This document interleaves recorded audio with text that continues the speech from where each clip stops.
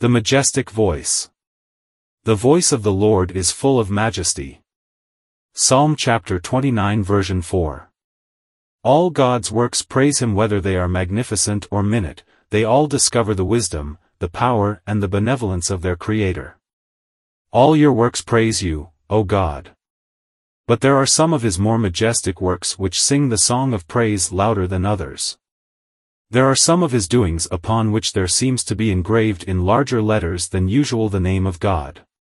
Such are the lofty mountains which worship God with uncovered heads both night and day. Such are the rolling seas, too mighty to be managed by man but held in check by God. And such, especially, are the thunder and the lightning. The lightning is the glance of the eyes of God, and the thunder is the uttering of his voice. The thunder has been usually attributed to God more especially, though philosophers assure us that it is to be accounted for by natural causes. We believe them, but we prefer, ourselves, the first great cause, and we are content with that odd and universal belief that the thunder is the voice of God. It is marvelous what effect the thunder has had upon all kinds of men. In reading an ode of Horace the other day, I found him in the first 2 verses singing like a true Ithurian, that he despised God and intended to live merrily. But by and by he hears the thunder, and acknowledging that there is a Jehovah, who lives on high, he trembles before him. The most wicked of men have been obliged to acknowledge that there must be a Creator when they have heard that marvelous voice of his sounding through the sky. Men of the stoutest nerve and the boldest blasphemy have become the weakest of all creatures when God has in some degree manifested himself in the mighty whirlwind, or in the storm. He breaks the cedars of Lebanon, he brings down the stout hearts. He lays down the mighty, and he obliges those who never acknowledged him to reverence him when they hear his voice. The Christian will acknowledge the thunder to be the voice of God from the fact that if he is in the right frame of mind, it always suggests to him holy thoughts. I do not know how it may be with you, but I scarce ever hear the rolling thunder but I begin to forget earth and look upwards to my God. I am unconscious of any feeling of terror or pain, it is rather a feeling of delight that I experience, for I like to sing that verse.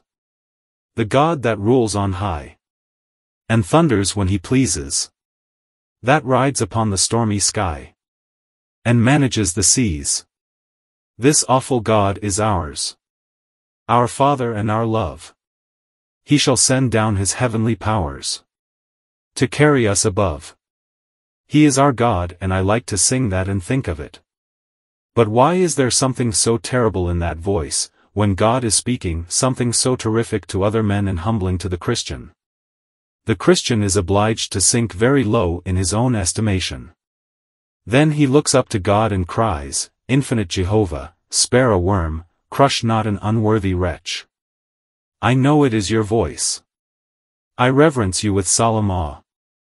I prostrate myself before your throne.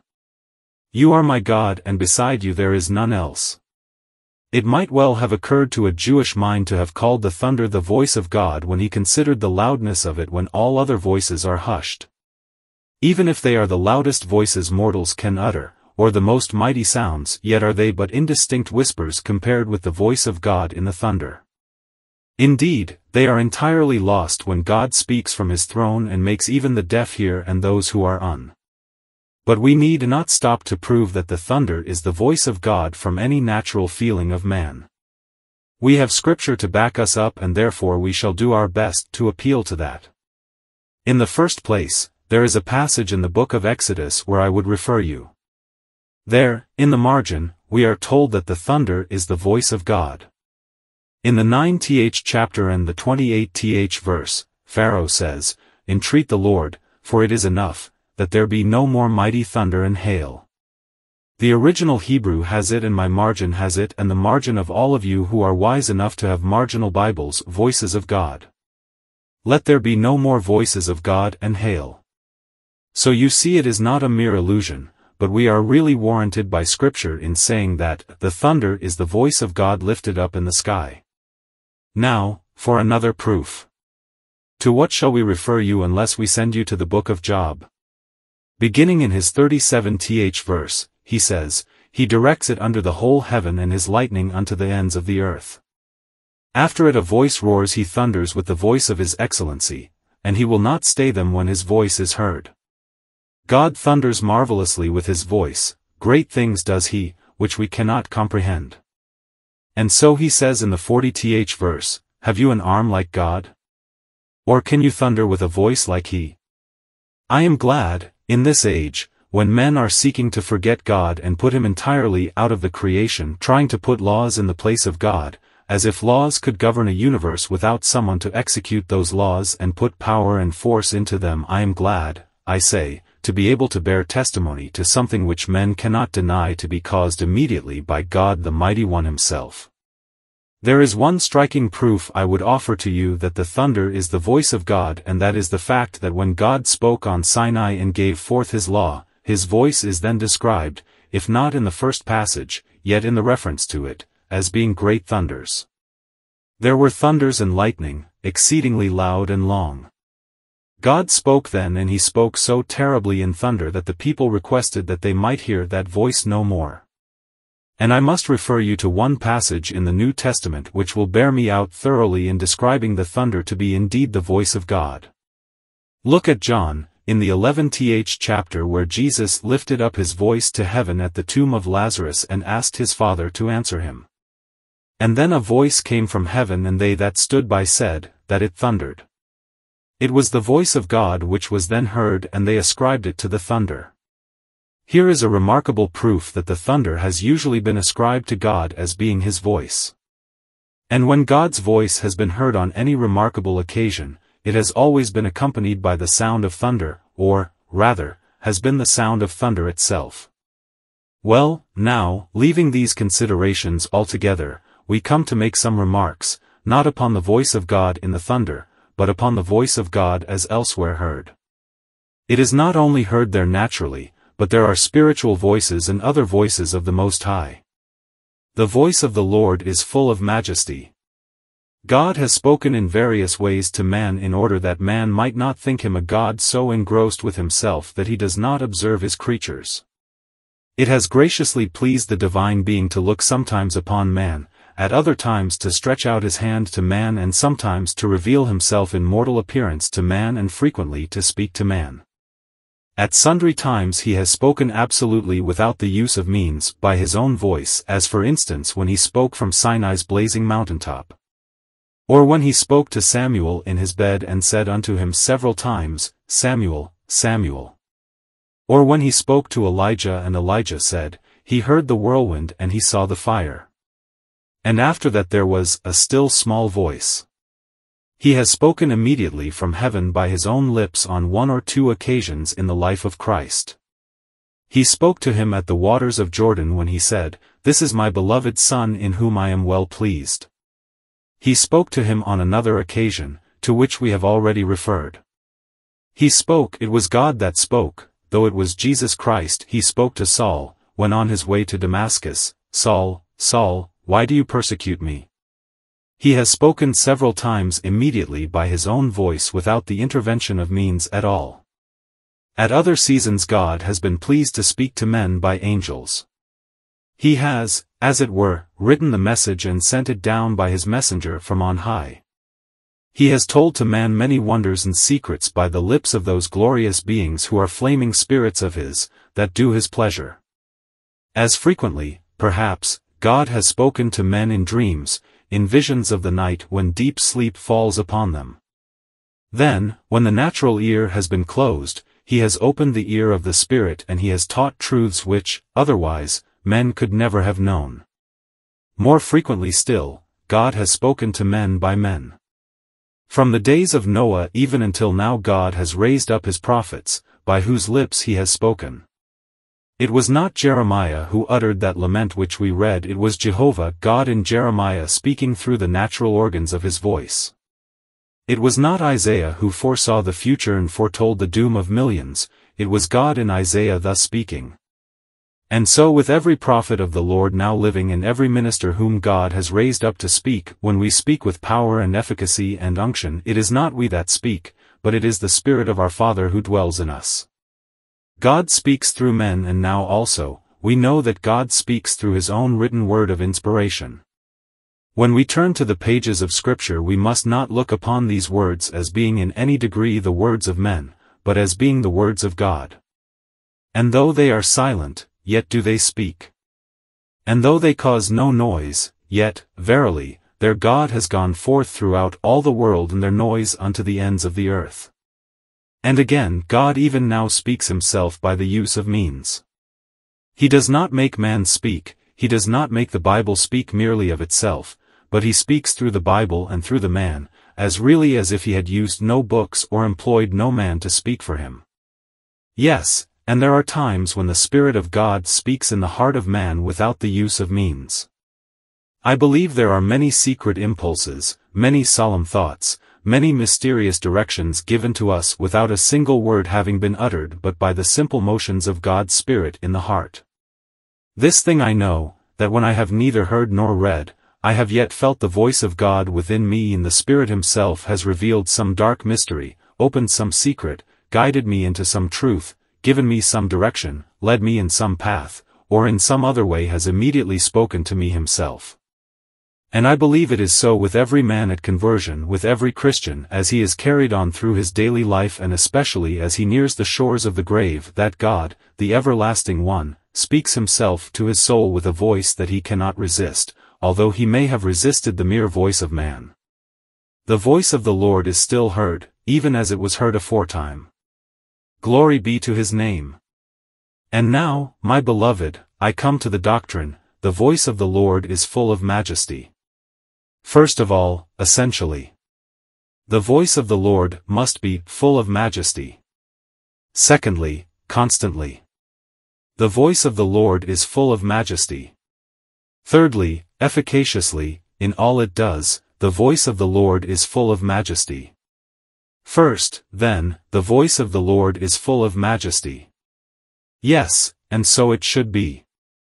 Should not that voice be full of majesty which comes from majesty? Is not God the King of kings and the ruler of the whole earth? Should he, then, speak with a voice below his own dignity? Should not a king speak with the voice of a king? Should not a mighty monarch speak with a monarch's tongue? And surely, if God is God, and if he is the blaster of all worlds and the emperor of the universe, he must, when he speaks, speak with the monarch's tongue and with a majestic voice.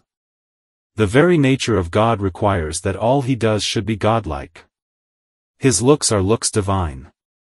His thoughts are thoughts divine. Should not his words be words divine, since they come from him?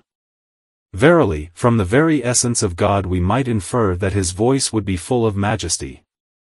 But what do we mean by a voice having majesty? I take it that no man's voice can have majesty in it unless it is true. A lie, if it should be spoken in the noblest language, would never be majestic. A falsehood, if it is uttered by the most eloquent lips, would be a mean and paltry thing, however it might be spoken. And an untruth, wherever uttered and by whomsoever, is not majestic. A lie can never be truth, and truth only can ever have majesty about it. And because God's words are pure truth, unalloyed with the least degree of error, therefore does it come to pass that his words are full of majesty. Whatever I hear my Father say in Scripture, wherever he speaks to me by the ministry, or by his Spirit, if he speaks it, there is not the slightest alloy of untruth about it. I may receive it just as it is. My faith may on his promise live. May on his promise die.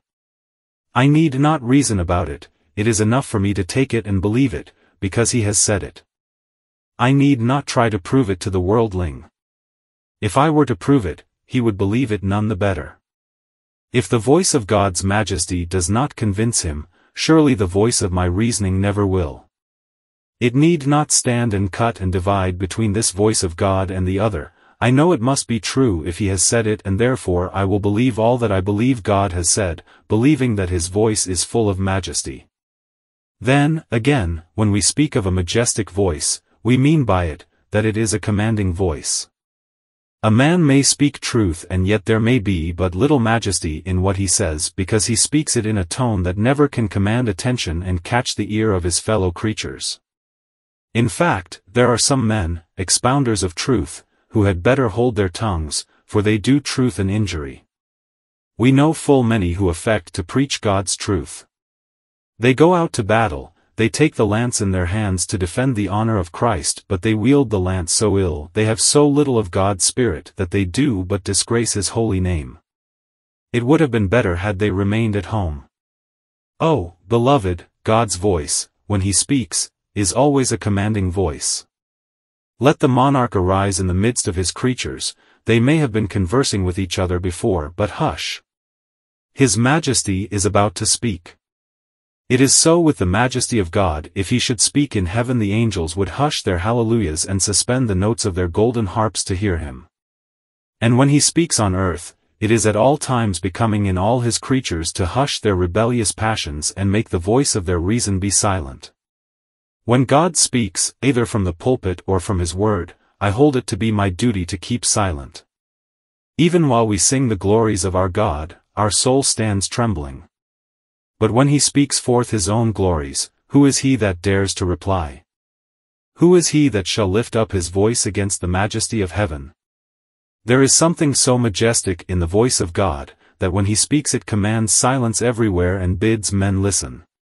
But there is something very powerful in the voice of God, and that is the reason why it has majesty in it. When God speaks, He speaks not weakly, but with a voice full of power. We poor creatures, at times, are clothed by God with that might, and when we speak grace comes pouring from our lips. But there are oftentimes seasons when we meet with small success. We talk and have have our Master's feet behind us, nor our Master's Spirit within us. And therefore but little is done. It is not so with God. He never wasted a word yet. He never spoke a solitary word in vain. Whatever He intended He had but to speak, and it was accomplished. Once He said, "Let there be light," and instantly light was. So He said in past eternity that Christ should be His first elect, and Christ was His first elect. He decreed our salvation, He spoke the word, and it was done. He sent His Son to redeem and proclaim to His elect justification in Him. And His voice was a powerful voice, for it did justify us. Any other man's voice could not pardon sin, none but the voice of the monarch can speak pardon to the subject. And God's is a majestic voice, for He has only to speak and our pardon is at once signed, sealed, and ratified. God is not pompous in His words. He does not speak big-sounding words, without meaning. The simplest word He utters may have little meaning to man, but it has a power and meaning in it equal to the omnipotence of God. There is a majesty about the voice of God which might suffice to nerve my soul to fight the dragon. To say, "Where is your boasted victory, death? Where is the monster's sting?" That one promise has majesty enough in it to make the dwarf a giant and the weakling one of the mightiest of the Most High. It has might enough in it to feed a whole host in the wilderness, to guide a whole company through the mazes of mortal life. Majesty enough to divide the Jordan, to open the gates of heaven and admit the ransomed in. Beloved, I cannot tell you how it is that God's voice is so majestic except from the fact that He is so mighty Himself and that His words are like He.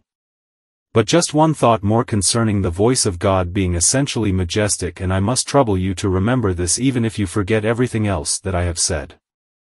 In some sense Jesus Christ may be called the voice of God. You know He is called the Word of God frequently in Scripture, and I am sure this Word of God is full of majesty. The voice and the Word are very much the same thing. God speaks, it is His Son. His Son is the Word is His Son, and the voice is His Son. Ah, truly the voice, the Word of God, is full of majesty. Angels. You can tell what majesty sublime invested His blessed person when He reigned at His Father's right hand. You can tell what was the brightness which He laid aside to become incarnate. You can tell how sparkling was that crown, how mighty was that scepter, how glorious were those robes bedecked with stars. Spirits. You who saw Him when He stripped Himself of all His glories, you can tell what was His majesty. And oh, you glorified, you who saw Him ascend up on high, leading captivity captive, you beloved songsters who bow before Him and unceasingly sing His love. You can tell how full of majesty he is. High above all principalities and powers you see him sit. Angels are but servants at his feet, and the mightiest monarchs like creeping worms beneath his throne. High up there, where God alone reigns, beyond the sight of angels or the gaze of immortal spirits, there he sits, not majestic merely, but full of majesty. Christian, adore your Savior. Adore the Son of God. Reverence him and remember at all seasons and times how little soever you may be, your Savior, with whom you are allied, the Word of God, is essentially full of majesty. 2. Now the second point. It is constantly full of majesty. God's voice, like man's voice, has its various tones and degrees of loudness. But it is full of majesty constantly, so whatever tone he uses, it is always full of majesty. Sometimes God speaks to man with a harsh voice, threatening him for sin, and then there is majesty in that harshness. When man is angry with his fellows and he speaks harshly and severely, there is little majesty in that. But when the just God is angry with sinful mortals and he says, I will by no means spare the guilty, I, the Lord, am a jealous God.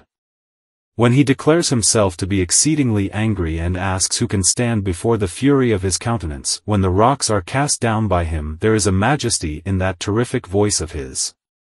Then he adopts another voice. Sometimes it is a gentle didactic voice, teaching us what he would have us learn. And then how full of majesty it is. He explains, he expounds, he declares. He tells us what we are to believe, and what a majesty there is in his voice then. Men may explain God's word and have no majesty in what they say. But when God teaches what his people are to hold to be truth, what majesty there is in it. So much majesty, that if any man takes away from the words that are written in this book, God shall take away his name out of the book of life and out of the holy city. So much majesty, that to seek to mend the Bible is a proof of a blasphemous heart, that to seek to alter one word of Scripture is a proof of alienation from the God of Israel. At another time God uses another voice, a sweet consoling voice. And oh! You mourners that have ever heard God's comforting voice, is not that full of majesty? There is nothing of the mere trifling that sometimes we employ to comfort poor sick souls. Mothers will often talk to those who are sick in some gentle strain, but somehow it appears to be affected and is, therefore, not full of majesty. But when God speaks to comfort, he uses his majestic words. The mountains shall depart and the hills be removed, but my kindness shall not depart from you, neither shall the covenant of my peace be removed, says the Lord that has mercy on you. Oh, is there not majesty in this sweet voice? Can a woman forget her sucking child, that she should not have compassion on the son of her womb? Yes, they may forget, yet will I never forget you. How sweet, but yet how majestic. We cannot avoid being comforted by it if God speaks it to our souls. Sometimes God's voice is a reproving voice, and then, too, it is full of majesty. The ox knows his owner, he says, and the ass his master's crib, but Israel does not know, my people do not consider. And he speaks reprovingly, as if he had a controversy with them, and calls the mountains and the hills to hear his reproof of them on account of sin. I have nourished and brought up children, but they have rebelled against me. But God's reproving voice is always full of majesty. At other times it is a voice of command to his children, when he appears to them and says, Speak to the children of Israel that they go forward. And how majestic are God's commands, how mighty is his voice when he tells us what to do. Some of you have a very poor estimation of what God's voice is. God tells you to be baptized in honor of your Lord and Master. He speaks to you and he tells you to come round his table and to remember his dying sufferings. But you do not think much of it. It seems to be lost upon you. But let me tell you that God's voice of command is as full of majesty and ought to be as much regarded by his people as his word of promise or his word of doctrine. Whenever he speaks there is a majesty about his voice. Whatever tone he may adopt there is majesty. Ah, beloved, and there are times coming when God will speak words which will be evidently full of majesty. Then he will speak and say, Arise, you dead and come to judgment. There will be majesty in that voice, for Hades shall then be unlocked and the gates of the grave sawn in two. The spirits of the dead shall again be clothed with flesh, and the dry bones shall be made alive once more. And he will speak by and by and summon all men to stand before his bar.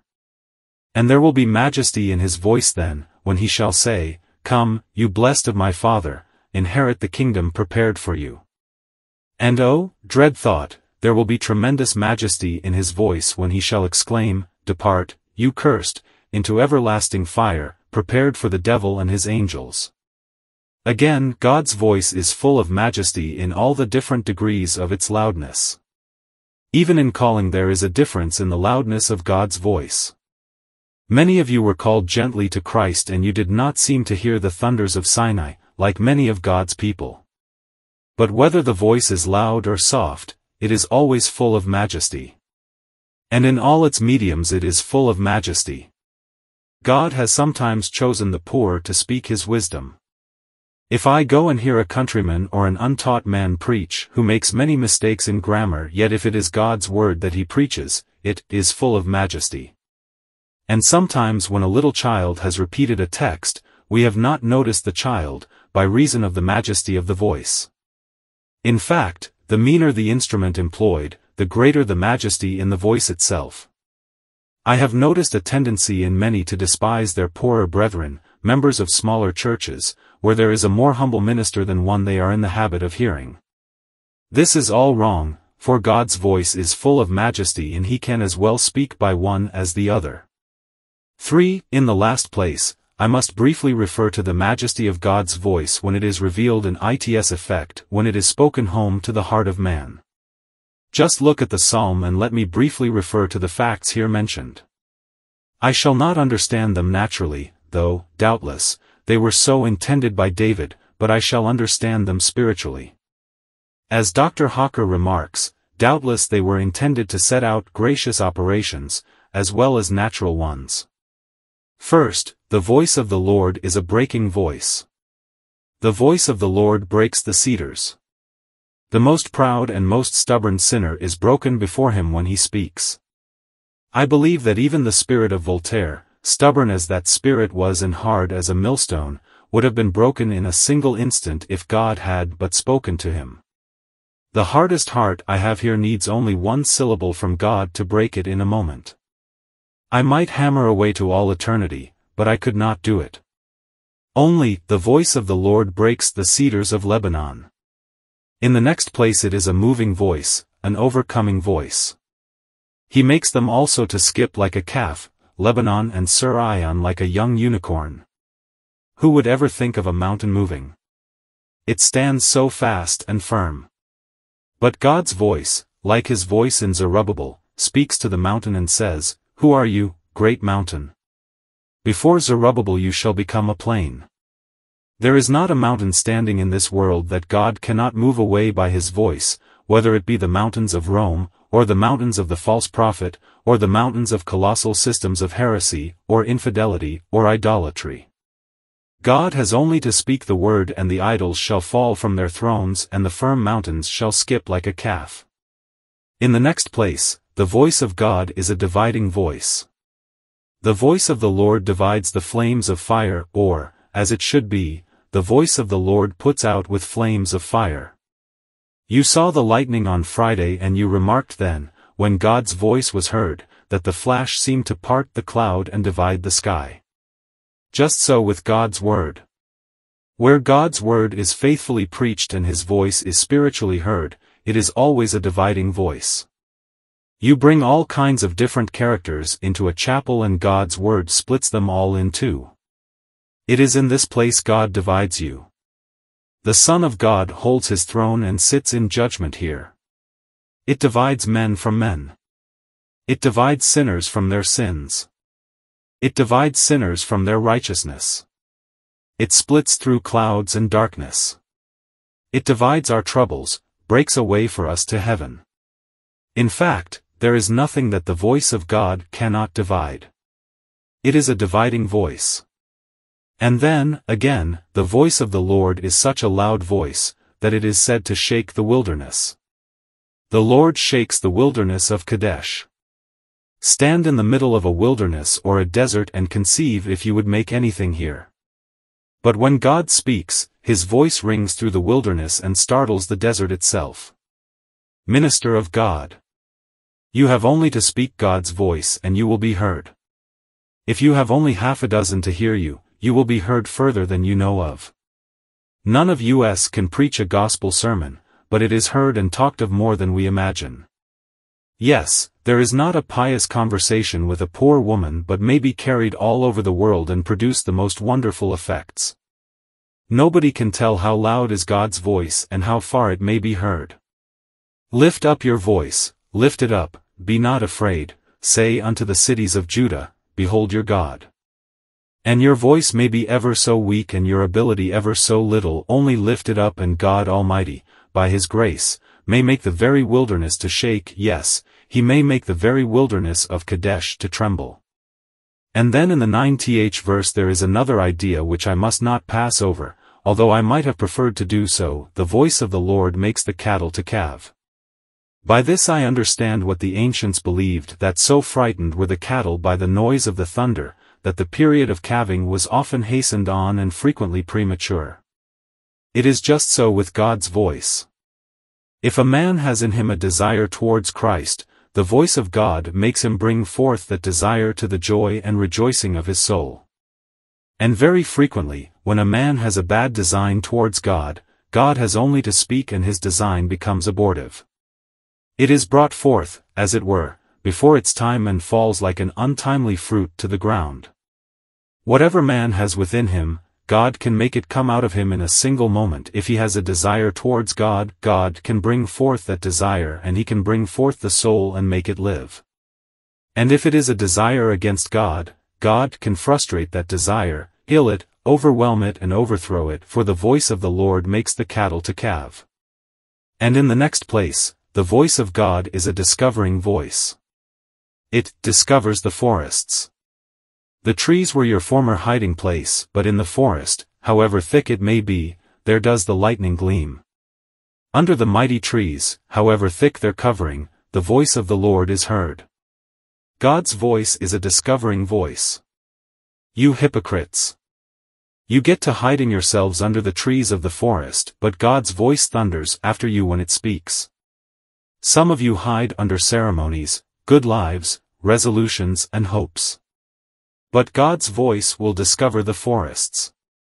And recollect, there will be a day with some of you, when you will hide yourselves, or seek to do it under rocks and mountains, or in the deepest parts of the forests, but when he sits upon his throne, the voice of the Lord will discover the forests.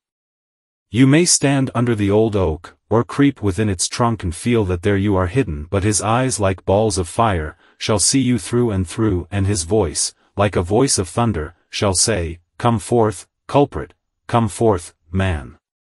I can see you. My eyes can pierce the shades and find your soul as soon in midnight's darkness as in blazing noon.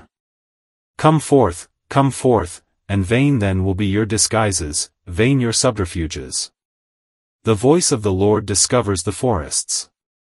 Oh, I would to God that he would speak to some of you this morning and discover your souls.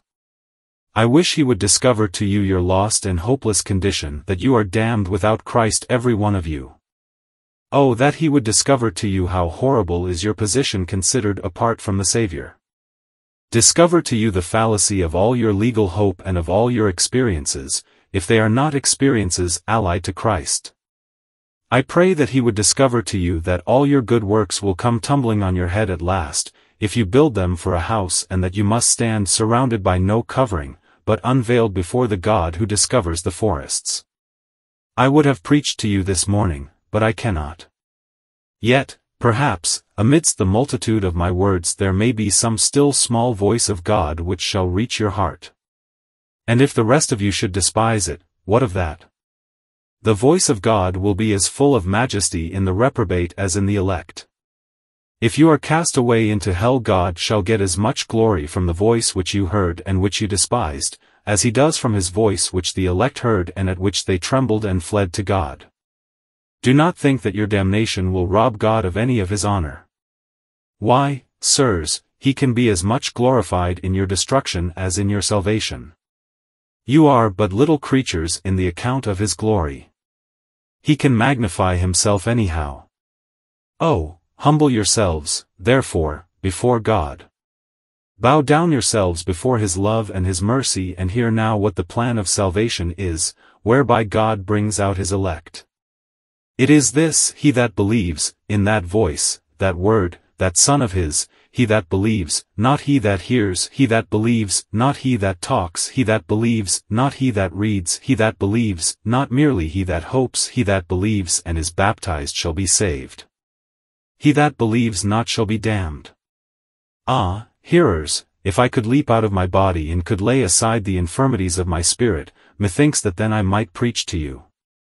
But I know right well that even then it must be God that speaks, and therefore I leave the words. My God, save these my people for Jesus' precious name's sake. Amen and amen.